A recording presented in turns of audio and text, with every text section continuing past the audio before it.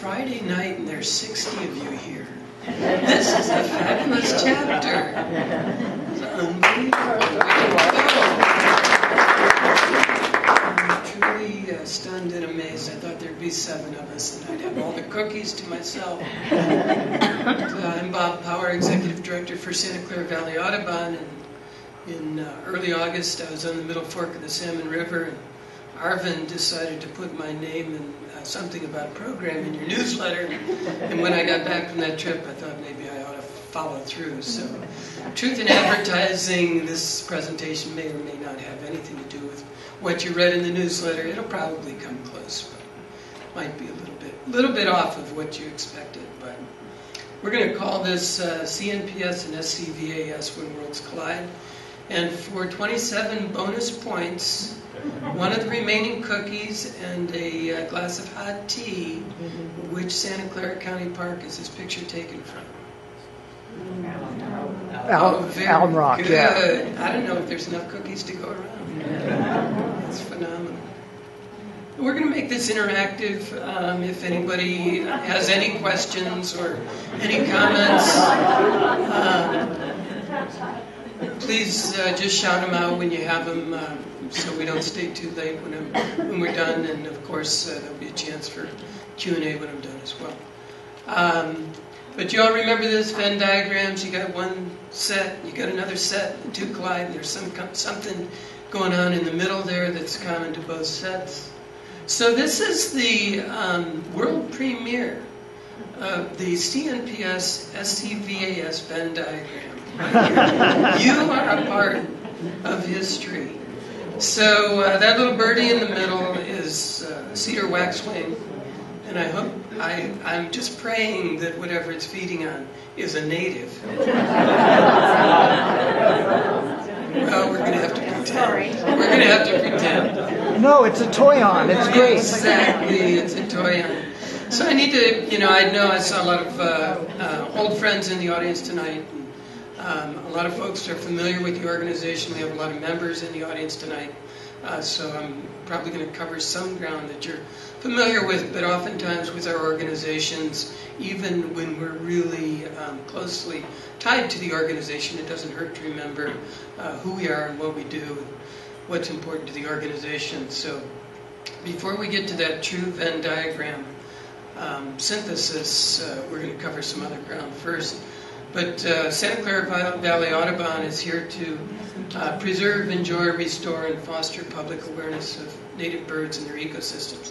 The ecosystems are where you guys come in, and incredibly important that we have the native plants that are going to keep our birds alive and keep our birds thriving. We've got 4 full-time staff for Santa Clara Valley Audubon. We do employ between 3 and 5 interns every year. We've got 12 board members, we've got 900 local members, and we've got a whole mess of volunteers, just like you do.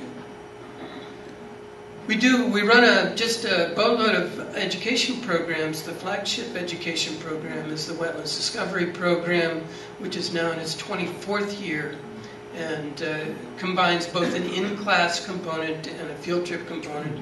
Field trip using one of our favorite park systems, Shoreline and Mountain View. I hope it's one of yours as well. Quite a beautiful place to visit. I won't go too far into that program because that's not the focus of tonight, but just to give you an overview of the kinds of programs that we have. And then beyond the flagship education program, we do a bunch of young Audubon programs for homeschoolers and scout groups. We do all kinds of adult education classes. That's where most of you would come in. We have seen you on many of our field trips, some of our classes. We hope to see you on future field trips. We run almost 100 field trips per year, almost every weekend from September through May. We've got some excellent field trip leader out in the field, very similar to the kinds of programs that you put on, a little bit different focus from native plants to our native breeding birds and others. Our flagship education event, our flagship program, is the Wetlands Discovery Program. Our flagship event is our Wildlife Education Day on October 26th. we're going to have our 22nd annual Wildlife Education Day. And this is where we invite in somewhere between 20 and 30 environmental organizations from around the Bay, not just the South Bay, extending from the Monterey Peninsula up to Sonoma County and out to the Sierra foothills, the best and the brightest. And they come down to McClellan Ranch in Cupertino. They set up a booth. They do all kinds of neat, creepy, crawly critters and snakes and spiders and wild animals. Santa Clara County Open Space Authority is represented, Youth Science Institute, Environmental Volunteers, all of our favorite friends, Marine Mammal Center. Oh my goodness! There's the Venn diagram in action, California Native Plant Society, Rolling Hills 4-H, the Beekeepers Guild. Who knew that there was a bat conservancy of coastal California? So this is under one roof, and it's not under a roof. It's out in the fresh air. We bring everybody together in October and try to educate the world about what's out there in terms of environmental activity and environmental education. We think it's a gateway experience for youth in the area to see what's going on in the world of the environment, but it's a gateway experience for adults as well. If you've got kids, or you got free time, or you got grandkids, or you have friends who are interested in the environment, you want to know what's going on in the world, this would be the one-stop shopping experience to get out and take a look at what's going on. We do California Wildlife and Habitats poster contest, birdhouse building. Some people are really happy to build pine cone feeders. Some maybe not so much. Like I said, spiders and snakes. And then we've got all of these youngsters who come and man the booths and just provide this great energy and show the youth of the area what role models are available in the environmental arena, our city forest. And then for the second year, this year, the Wildcat Fund of Sonoma County is going to bring live cats to the program, and these guys were there last year, and the good news was they came. The bad news was when they brought out the mountain lion, all of the booths were completely empty. There were 400 people back by the barn looking at the wildcat and the mountain lion. So it's just extraordinary to see these guys up close and personal. It's a fabulous part of the event that we're glad to be able to put on again, or offer again this year. So the other part of our program, half of what we do is education, the other half is environmental advocacy. And so we protect birds and ecosystems, and along with that, plants with our advocacy. And our advocate, who works very, very closely with Linda, who just stood up and made an eloquent pitch for some help in the advocacy arena, is Shani Kleinhaus, and we call her Super Shani. And just a little bit of background on Shani, so you know who we have working for us, and she's working for you as well. We don't monopolize her time. She works for everybody in Santa Clara County and beyond. But Shani came from Israel, and in Israel they have no water. And one of Shani's first projects was to work on a wetland ecosystem that looks something like this. And the reason we call her Super Shani is that she turned it into this. And so that's who we have working for us here in Santa Clara County. So I hope you're feeling more confident about the environmental future now that you see what Shani can do. We are a local organization. There are 9 different Audubon chapters in the Bay Area. We're a local organization. And sometimes we overlap on a regional basis with regional projects. And one of those is at Altamont Pass, where the wind farms have had an extraordinary impact on raptor mortality at Altamont Pass is through the roof. And so we band with 6 other Audubon chapters to bring suit against the county of Alameda. But making a long story short, we get involved in regional projects, and sometimes those regional projects involve the Native Plant Society as well. And that'll be the beginning of a discussion about some of the projects that we do in collaboration with the Native Plant Society. This is not a project where we called in the Native Plant Society. The Audubon Society's joined with the Attorney General's office to try to bring some sense to Altamont in terms of their practices. But it is one of the first cases, and now we're beset by a number of cases, where a very strong environmental voice is going up against renewable energy. And that's not a pleasant position to be in. It's not a really comfortable position to be in, but we only get into those positions when we feel like it's absolutely necessary to do so. When these things do happen, some of you may be aware of the environmental organizations of the South Bay, but there's the Big Five, and you're looking at them. And so there's California Native Plant Society, Santa Clara Valley Audubon Society, Committee for Green Foothills, the Sierra Club, and the Green Belt Alliance. And when there are projects or movements afoot that we think are going to have a major impact on the environment, then these groups and their representatives get together on an ad hoc basis, and we try to figure out whether there should be an environmental voice or an environmental strategy to help bring our particular interests to bear on the project. And so this is these are the main links in the South Bay's Conservation Council. One of those projects is Pinoche Valley, and I don't know if this chapter leads field trips to Pinoche Valley or not, but Pinoche Valley is a place where time has stood still. It's represented by this mermaid's tail, or half of a mermaid's tail. Part of it's in the gray here, and part of it's in the light brown. And this is San Benito County. So once again, we've gone outside the county, and it's and again, this is the mermaid's tail here. Highway 5 here, Highway 101 down here. Hollister is hiding up here somewhere in the light area. But incredibly rich in biodiversity. And it's a place where we've been sending field trips for decades. Incredibly rich in wintering raptors and some species of special concern, threatened and endangered species.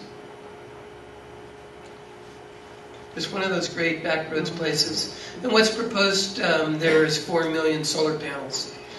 And so along with the other organizations that I pictured about 5 slides back, we invited the Native Plant Society in as well to take a look at this project and to help us sift through all of the data and all of the documents and all of the environmental review to see if there were any Achilles heels or flaws in this project, because we did not want this project to be built.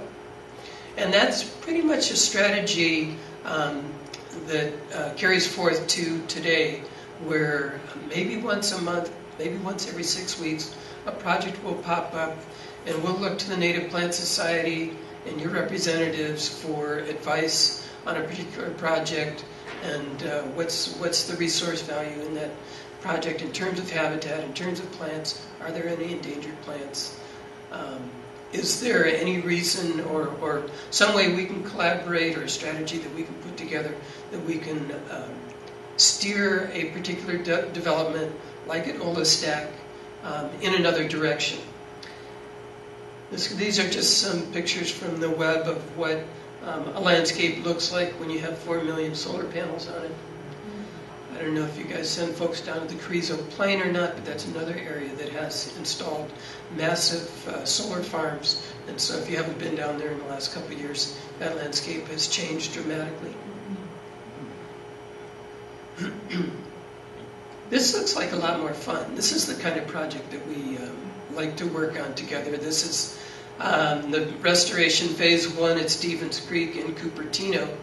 And in this project, there must have been about 5,000 native plants that were brought in to restore the newly redesigned and recontoured stretch of Stevens Creek. And I know Jeff Caldwell was involved. I don't know who else in the chapter was involved in helping identify the mosaic of species that should be brought in, and to ensure that the native species that were planted were representative of Stevens Creek in this stretch of the county. I want to just diverge. This will make sense in a couple minutes, I hope, but I want to diverge just for a minute or two to talk about burrowing owls, see if I can't get you to fall in love with these guys. If you already love them, to rekindle your love for these guys and just let you bask in their sweet little cuddly fluffy goodness. We're a 24/7 burrowing owl shop, and when there's some kind of danger imposed on burrowing owls, then we pull out all the stops to try and figure out how to avert that danger. And so, again, this is an area where we have collaborated with Native Plant Society on many occasions to try to figure out what's going on with a particular property, and again, whether there's an environmental reason why we can divert a development or an attack on that property. This gives you some indication of what's going on with burrowing owls in the county. Once widespread in the county, they're all up here north, mostly north of 237, north San Jose, a few remaining pockets between 101, north of 101 and 880. But primarily up here where the last remaining plots of land that could be developed for major developments remains, and all of that land that's in that area. You would think the entire Santa Clara County is completely built out and completely developed, but not so. There is a building boom going on in North San Jose today that rivals anything from the 80s or 90s. It's pretty extraordinary. And these guys are the critters that get marginalized in the process. They like the shortgrass habitat. This is a little bit longer grass than they usually care for. And they like to have a nice brood of kids, and they're just charismatic and curious, and they always look like they know exactly what's going on with you and your binoculars and your spotting scope. And when you see these guys, you have an instantaneous connection to what this land was 100 years ago. And they are the most, you see birds flying by. Birds are great. They're gorgeous. They're cool. But these guys, they sit still and they stare at you, and you can almost bond with them. And for us, they give us the best reason for trying to steer development in the best possible way in Santa Clara County. They follow the ground squirrels, so the ground squirrels dig their burrows and create ground squirrel colonies, and then the burrowing owls come in and they might pretty it up a little bit, but they take over.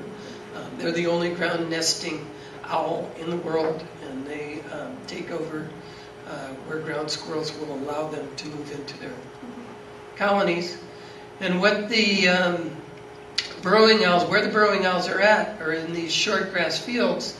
Unfortunately, this short grass field belongs to a major international airport called San Jose Mineta, but they also like this short grass field, and they like this short grass field, and they like this short grass field, and but all of those places are under pressure from development. This is pretty typical. This was up in the up in this corner here. Did anybody go see the Cavallo show when Cavallo was in town last summer? Anyway, that was all headquartered down here, and so these are the open fields right next to where Cavallo was. You don't need to pay any attention to the wood chips or the berms or any of that stuff, but this is pretty typical. You've got development here, Phillips Lumileds, and you've got planned development here. This is now completely paved and ready for development. You've got development planned for here and here, and this is the way of the burrowing owls in Santa Clara County. This is Mission College, once the host of 20 to 30 pair of burrowing owls, and at the turn of the century, 2000, 2001. There were 16 pair here. When this little slide was taken, there were, I think, 3 adults and 2 kids remained here, so that's 2010. And now I think we've got 2 adult females there who have no chance of breeding. But this is how the entire South Bay is built out over time, as one vacant parcel after another gets developed.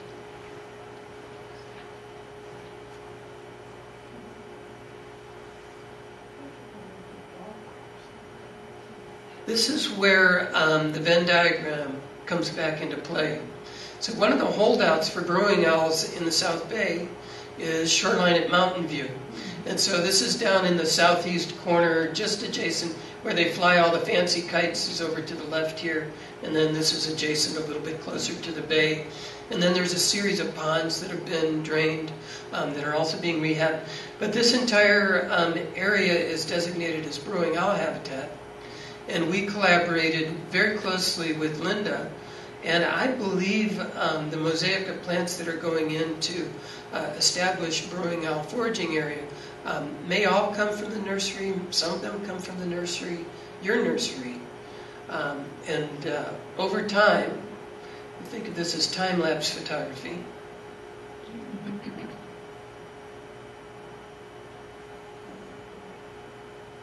That's supposed to be that Venn diagram. You're supposed to see 2 little circles in there. Not sure exactly why you don't see that.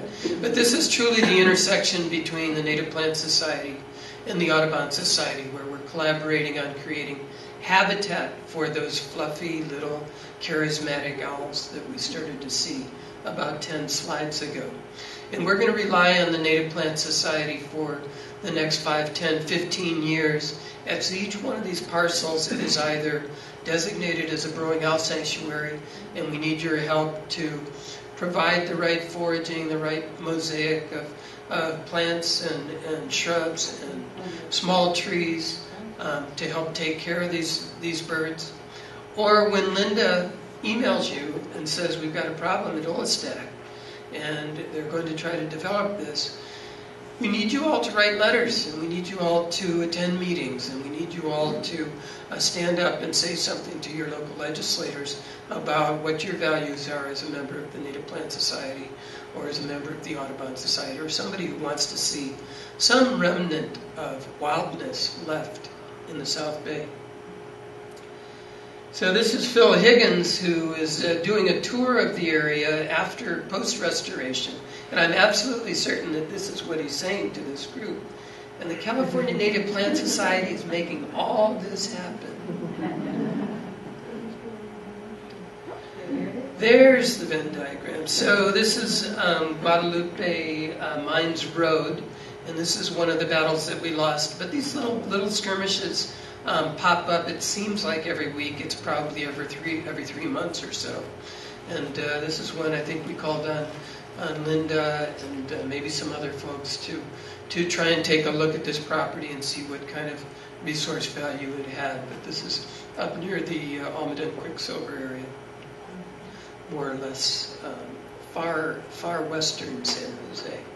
But there was a development that it was a vacant property, an old office building property, and so they wanted to squeeze in another little development like this. This is Guadalupe Creek, I forget which creek. Guadalupe Creek. Yeah, and so they wanted to squeeze in a development. They not only wanted to squeeze in a development, they wanted to encroach upon the riparian buffer zone, and so we took issue with that, but somebody else prevailed in this one.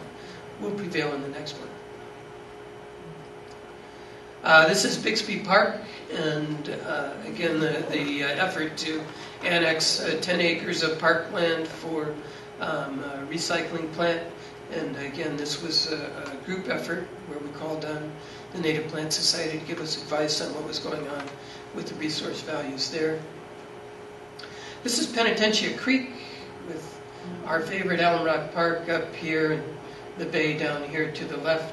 But again, this is very typical of what's going on throughout the county. There are these little remnant rectangles and triangles right next to the creek that never got developed 30 years ago when these developments went in. And now if a developer can figure out how to wedge in 3 homes or 7 homes or 9 homes, then these projects come up here and down creek here a little ways. This is one that we did win. We sent them back to the drawing board, attacked their environmental impact report, and with the help of the Native Plant Society and the Sierra Club and the Committee for Green Foothills. We all wrote excellent letters that helped push that one back to the drawing board and made it a significantly better project. This is the big one on the horizon. This is almost right across the street from Stack. This is the water pollution control plant. And I know you all have interest in what's going on there because I think there's some endangered plant species on the property. This is the Don Edwards Environmental Ed Center here. This is the city of Alviso here, 237 in front. Zanker Road that swings around here, and then this is the water pollution control plant here. But what's at issue is that they're going to come up with fabulous new technology that's going to erase the need for all these drying beds and give them the opportunity to relook at the use for all of this land throughout. So our interests, again, are burrowing owls out in this area where there's been a historic population for decades. And then everybody's interested in the rest of this, from retail development to light industrial to soccer fields to you name it. And that environmental impact report is due out any time now, and we'll be looking again to collaborate with the Native Plant Society on that project to ensure that that land is used as best it can be used. And then, of course, Kevin's not here tonight, but Kevin Bryant and I have been working on the Habitat Conservation Plan. I think he got tired of it. I saw Arvind at the last Habitat Conservation Plan meeting that I was at. I think Kevin, after 8 years, finally got tired of going to those meetings and said, Arvind, you've got to go to one. But we've been working on the Habitat Conservation Plan for Santa Clara County for this entire area for 8 years, and we think in October it will finally get implemented, and that will provide a massive influx of funding for preservation of habitats throughout the county, and we think that'll be a good thing for almost all of our interests, maybe not for the burrowing owls. We fought for burrowing owls for 8 years in that plan, and they've got an excellent burrowing owl plan in the Habitat Conservation Plan, but it's not, doesn't have a lot of teeth involved. But for your interests, I think paying attention to the Habitat Conservation Plan would be worth your time. So, Bob from the Audubon Society is coming. So I thought maybe I ought to show a couple of bird pictures. So we're going to transition. I won't show too many, but I'm kind of a raptor geek, first and foremost, and then after raptors, smaller and smaller and smaller birds. And so these are birds that most of you are not going to have in your native gardens at home, but certainly fly through, and certainly if you are on the foothills and the outskirts of development in the county, you're going to see these birds. This is a red-tailed hawk. And all of you understand why this was named a red-tailed hawk, yes? Because early ornithologists, the dental care was pretty much non-existent, and so they had so many teeth missing they couldn't pronounce orange. But they couldn't pronounce red, and it was close enough back in the day. And so this became, instead of what it should have been, the orange-tailed hawk, this became the red-tailed hawk. That's a true story, really. This guy is master of riparian corridors. It's a big bird like the red-tailed hawk, but you probably see them, you probably hear them more than you see them. This is a red-shouldered hawk, absolutely gorgeous bird. You ever Need a red-shouldered hawk fix, just go up to Rastradero and hike up for about 7 minutes up to the first row of trees up there. Red-shouldered hawks have been nesting up there for quite a while. Our favorite quintessential hovering small raptor, American kestrel. Again, a Rastradero is the place to go. White-tailed kite, the same. Hate to pick on a Rastradero because I don't want, if you don't already know that as a fabulous resource, I don't want to inundate it with people, but white-tailed kites nest up there, red-tailed hawks nest up there, American kestrels nest up there. It's a really, really neat resource. We are blessed with parks and open spaces that are so close to where we live and so easy to get to that I think we don't realize that these are world-class facilities. Shoreline at Mountain View is a world-class birding area. A Rastradero is world-class. It just seems like you go park in a gravel lot, you go for a walk, what's the big deal? But these are not facilities that are available to the rest of the world. So I hope you take advantage of them, and I hope they have both birds and plant species that you like to go out and enjoy. Pair of kestrels. Male on the right, female on the left, male spotted, female streaked. And then if you're lucky, you go poking around on one of your native plant walks and you hear a little screech or a scramble, or somebody attentive finally looks up. I was out with Paul. Is Paul in the back there? I was out with Paul one day, and we went on a walk, and I swear we didn't look above the 6-inch level for an hour and a half. But if you ever do get the chance to look up. Now here's a guy that you probably would find in your native garden at home, and also if you have feeders, of course, you'll attract these guys, and they are the most combative, most protective, most fierce owner of the feeder, of the hummingbird feeder that you ever want to run into. But if you pay attention, if there is a male around, then there probably is some little Thumbelina type nest somewhere in one of your bushes. If you watch where the males are flying to, a female comes in and flies out again. Or sometimes early in the spring you'll see them picking little cotton seeds or some kind of little fluff from one of your plants and flying off. They're probably making a nest. It's fabulous to be able to see. I don't know if everybody can see the female on the nest on the right there, male on the left. These are, so we're just going to take a look at 4 or 5 of the most common birds in the county.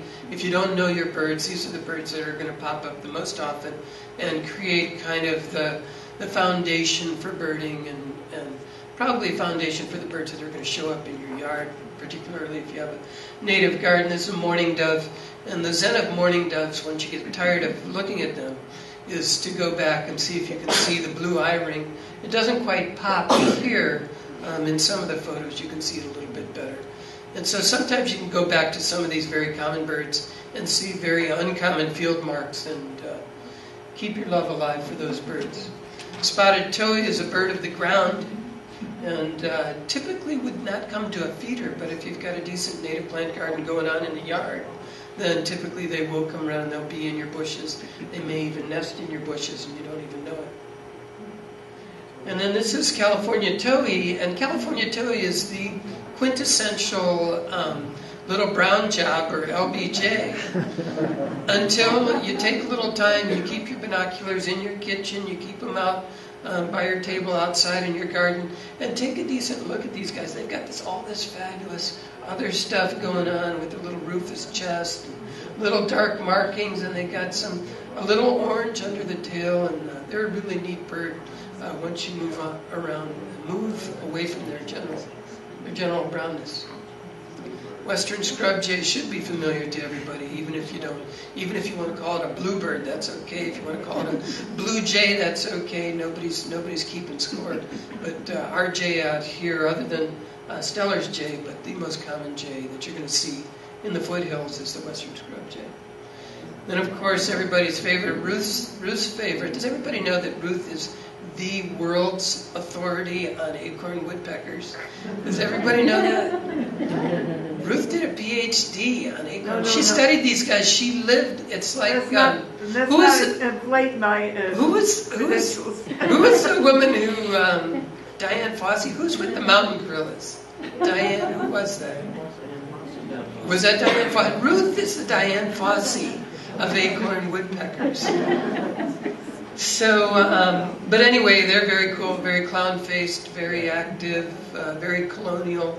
If you ever have an old oak tree that looks kind of sickly, you know, if there's no grandkids running around underneath it, just let it go. Don't have the guy with the truck and the big saw come and pull it away. These guys need our remnant oaks. You know, they're doing studies now down in Monterey County, where they're taking 2x4s and they're drilling holes the size of acorns and putting the 2x4s up in trees because they've lost so many trees that the acorn woodpecker population is plummeting, and they're trying to figure out ways to keep the population alive. I mean, this is the extents that we have to go to keep some of these species thriving in the area. These are both females, which is unusual to see two females at the nest there. Did I tell you, or did I tell you? Northern flicker is typically a bird that comes in big numbers in the fall. They're a breeding species in Santa Clara County, but we get an influx from northern birds, and they're quite spectacular. They're typically one of the first woodpeckers that you actually identify. You can go to your bird book and say, "Hey, I know what that is. That's a northern flicker." But they're not. They're ground feeders. They have very soft bills, and they like ants more than anything else. And then, of course, this is a bird that will come to your, if you've got a suet feeder. This is a bird that will come to your suet feeder in your garden. This is the Nuttall's woodpecker. And then these guys, of course, this is why you want low shrubby vegetation in your gardens to attract these guys. These guys are also getting pushed out by development and are a declining species in the county. That was California quail, by the way. Was anybody confused about that? You know, for years, what's the mnemonic? What's the call supposed to be for California quail? Chicago, right? Chicago. So there's a movement afoot that it should be changed to Lake Tahoe. And then there's another movement. There's another movement that is Que Paso. Yes. So anyway, so if you get an email from Linda that says we need people to write letters about the mnemonic for the California quail call, respond. Please respond. Speak up. And these guys, you know, I've seen, so this is a killdeer, this is a shorebird, but they're often nowhere near the shore, and they will nest in loose shavings and wood chips, and I've seen them up at the cemetery at Rancho San Antonio. I'm blanking in my mind here. But in any event, this is a bird that you might see around your garden. Don't be shocked if you do. We've seen the spotted towhee up at the top earlier, but it's often confused with a quick look because of the black and white pattern, and the black and white pattern, and the orangey pattern, and the orangey pattern with black-headed grosbeak.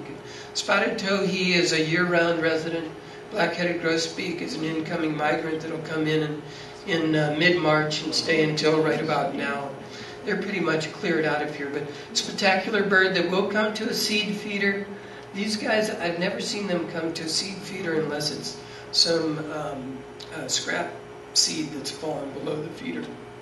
So one works through the trees and the bushes, the other one stays on the ground primarily.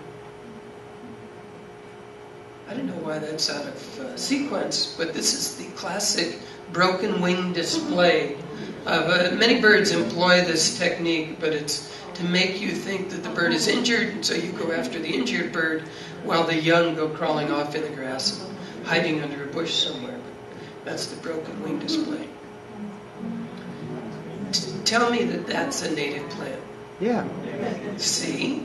I've got a native plant. So again, these are cedar waxwings. There's only 1 or 2 breeding records. This is typically a bird that comes in this time of year and is here all winter in very, very large numbers. And if you've got any berry bushes around the yard or the neighborhood, then you should expect a visit from cedar waxwings. Or maybe not. Absolutely gorgeous bird. I was going to delete this, and then I got involved in something else. But the cedar waxwings, so what follows the cedar waxwings then are the merlin. And the merlin is a type of falcon, same size as the hovering American kestrel that I showed you earlier. And the merlin goes after small birds. Kestrel goes after small mammals. But the merlins will hunt cooperatively, where one of the merlins will go a little bit ahead and fly below the canopy, and they'll scare the birds up. And the second bird comes in flying above the canopy and grabbing the birds as they fly up above the canopy. It's pretty slick cooperative hunting technique. And that's what happens to this poor guy. What is the poor guy? Well, I'm guessing a horned lark. It might be a dark-eyed junco. Certainly has white tail feathers, but I'm guessing it's a horned lark. Lasseli bunting may be arguably the prettiest bird that comes into the county on an annual basis, and these guys you wouldn't expect to come to the yard, although they were within 50 yards of our garden at McClellan Ranch last year. There was an invasion of Lasseli buntings, but they typically nest up in Arrastradero, Rancho San Antonio, below Stevens Reservoir, not above it, but below it. Up in Montebello, up past all the winding turns up to the gate up at the top of Montebello before you hit Skyline. But the foothill scrub area with scattered oaks, they really like that. But absolutely looks like a bluebird, but certainly doesn't sing like one. It has just a prettier tone of blue to it, or a more unique tone. Lazuli is a gemstone, a blue gemstone, and so that's where they get their name. And then all this other neat stuff going on. Don't get me started. If you're lucky, I can't believe anybody have a water feature in their yard that has ever attracted a wood duck? How about a hooded merganser? So both of these guys, absolutely fabulous duck species in the county, and typically are found in remote corners of our reservoirs or small ponds that are tucked away. Wood ducks probably in Stevens Reservoir is probably the easiest. Sorry again? We've seen them at Stevens Creek. Yeah, and in the creek, of course. And then these guys are certainly seen in Stevens Creek, in the little pond out Embarcadero Road, at the end of Gang Road, in Palo Alto, Thompson Creek down by Lake Cunningham. Again, they're migrants. They'll just be coming in probably not for another month or so, but then they'll be with us for 4 months or so. Just absolutely gorgeous birds. What are they? Hooded merganser. Note the little skinny bill. The mergansers are fish eaters, and so they have a little skinny bill with a serrated edge to the upper and lower mandible that help them grab and hold on to the fish. So, if you ever get a bird box and decide that you want a few more birds around your house, the birds that you might expect to pop up and to occupy and to keep you company are some of the smaller cavity nesters, oak titmouse on the left, and our very own chickadee for California, chestnut-backed chickadee, at least in the lowlands of California. And I have no idea what the difference is between those two sets of pictures. I think I just copied it twice. For those of you, truth in advertising, for those of you who thought that I would be talking about this wonderful blend of birds and native plants that can happen when you either put yourself through great effort or you get an expert to help you switch over your garden to native plants and what you might be able to expect and how to go about doing that. Well, that wasn't tonight. So Arvind and Toby Goldberg of our staff have collaborated on turning your garden over into native plants and attracting birds to your gardens. They do a great 1-2 punch on a program that they've done many times. You've got to invite them back to do it here again. But I'm not silly enough to try and think that I could step in and fill their shoes. So they've got a series of plants that are compatible for birds and beautiful photographs. I would not be shocked if some of these are Arvin's photographs, and can absolutely regale you all night long with tales of what birds can be brought into your garden if you plant these plants.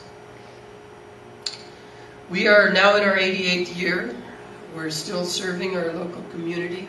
We are still collaborating with the Native Plant Society. We think we make a great partnership with what you're doing. We think we both do a great service to the South Bay community. We look forward to more and more projects together. Thank you so much.